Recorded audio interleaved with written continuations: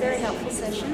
I think a lot of the discussions that have come out of the group coaching, but I do remember mentioning it in the individual coaching, is just understanding LINC and aligning my expectations with what LINC actually is.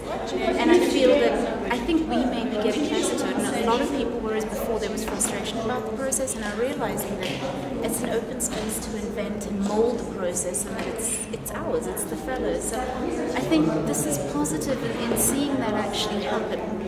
So it was really good. I think there are more questions than answers. Some people said that, but that's not necessarily a bad thing. I think it just shows that rather than people getting frustrated and arguing, which has happened, it's now actually concrete things. This is what's happening, this is what should be happening, and actually through the advisory council panels, and it's the fellowship feedback materializing into concrete physical activities and processes, which is really great. So I think it's I feel a lot more.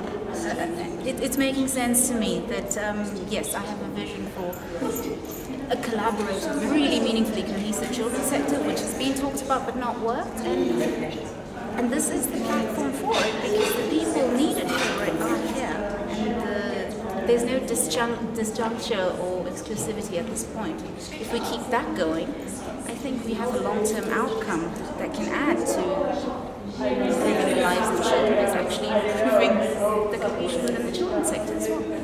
Thank you.